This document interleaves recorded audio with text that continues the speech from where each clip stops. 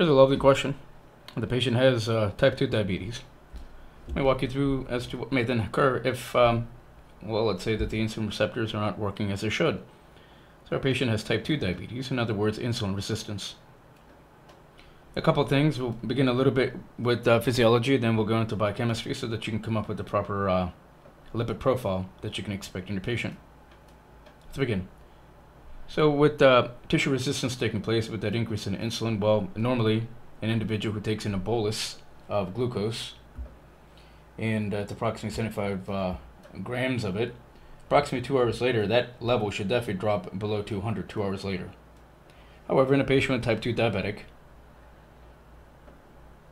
you can expect that even after 2 hours have passed by, that the glucose levels will remain elevated, which they are in our patient. And this particular test, which is extremely important for confirmation of diabetes, is called OGTT, or oral glucose tolerance test. So all this further confirms that our patient indeed is suffering from type 2 diabetes. Next, a patient that does have type 2 diabetes, if you take a look at his or her lipid profile, you will notice that triglyceride levels are quite high. In order to fully understand this particular concept, our focus next is going to be on two different lipases that insulin will have an effect over. The first one would be something called lipoprotein lipase, LPL, and the other one's called hormone-sensitive lipase. Now, each one of these lipases are located in different areas of the body, as you're well aware from biochem. Lipoprotein lipase oftentimes may also be referred to as being capillary lipoprotein lipase. In other words, it is then seen or functions in your vasculature, such as the capillaries. And what it's truly working upon is, well, two things possibly. Number one, if we were to take in lipids from a diet and then you form your chylomicrons in your enterocytes, those chylomicrons eventually from the lymphatics and such do enter your circulation. But keep in mind that the chylomicrons will contain triglycerides, and then from the liver, we are then releasing a particular vesicle package which is known as VLDL. And VLDL also contains, as you remember, triglycerides, which then directly enter circulation.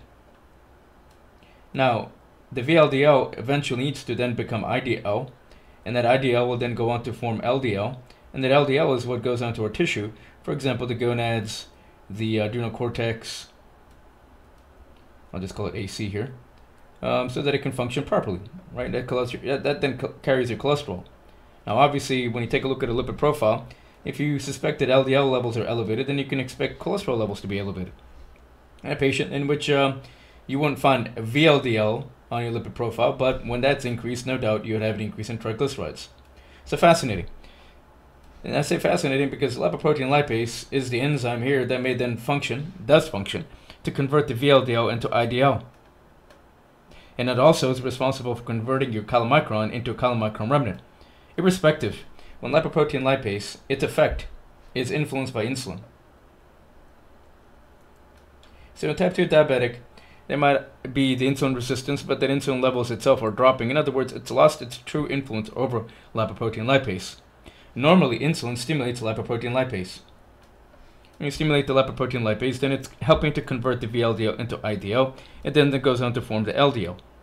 Now keep in mind that HDL does its job to scavenge. In other words, it comes in to remove some of the bad cholesterol that we call, let's say, triglycerides from chylomicrons and such, or IDL even perhaps. It's a scavenger, but it truly works upon your triglycerides. So here's an interesting fact. So now in a patient with type 2 diabetes, there's decreased influence of insulin over the lipoprotein lipase. In other words, the lipoprotein lipase is going to function less. I want you to compare this to hormone-sensitive lipase, which is then located in your adipocytes, one particular location. Now, what insulin does normally on hormone-sensitive lipase, if you remember, is that it normally inhibits it.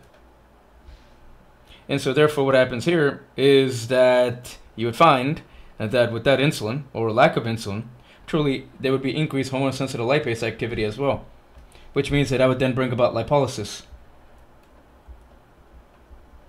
Because normally, as you know, insulin is a anabolic hormone, which is responsible for lipogenesis.